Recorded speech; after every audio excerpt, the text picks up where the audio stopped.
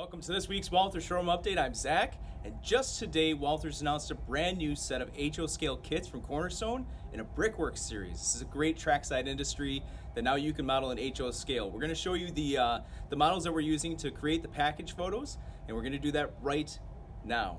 So this new series makes it real easy to model a trackside Brickworks in HO scale. And the kits model prototype buildings as they were seen from the 1880s through the 1990s. The first kit to show you today is this brick kiln, which actually comes as a two-pack, and it includes two kiln structures, as the one seen here, this exhaust stack, some brick stacks, and some pallets. And the kiln itself can be modeled either for earlier eras with the coal firing that was used, or for later eras when the kilns were gas-fired. The later modification comes by adding the gas burners and the associated piping to the exterior. And in a number of cases, the local brickworks would paint them blue like you see here on this model. The kit really has a lot of visual interest. Once you get it built up and on the layout installed, it's actually a very attractive point of interest along your railroad. Next up is the Brickworks building kit, and this is a building where a lot of the work is done with bringing the clay in by rail, mixing and storing the clay, and then of course all the molding operations prior to sending the bricks to the kiln. It's a medium-sized building that comes with a brick smokestack and some brick stacks and pallets for the surrounding scenery.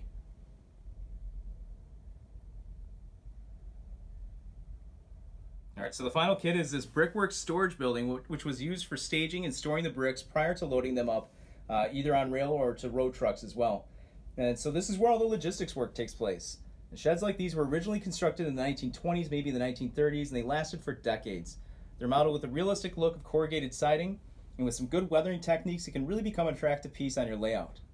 So like the other two kits, this kit also includes brick stacks and pallets for the surrounding scenery. And of course, brickworks like this would have had gobs of bricks just laying around on these stacks. So we've created brick stacks as a kit for that purpose as well. The kit gets you about twice as many bricks and pallets as you see here for about 20 bucks, offering the ability to really fill in the scene. And just real quick, I'm going to spin this around so that you can see the truck bumpers on the opposite side for road trucks. Okay, so like I mentioned at the top of the show, this is actually the first day that these are being announced. So if you want to get some more information, you can visit us at walthers.com. We've got a lot more information and pictures there to show you.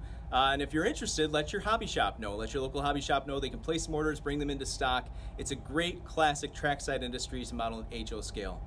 So that's our show for this week. Thank you very much for joining me. Come back in 2 more weeks, and I promise you, 2 more weeks from now, we'll have those Jordan spreaders here ready to show you.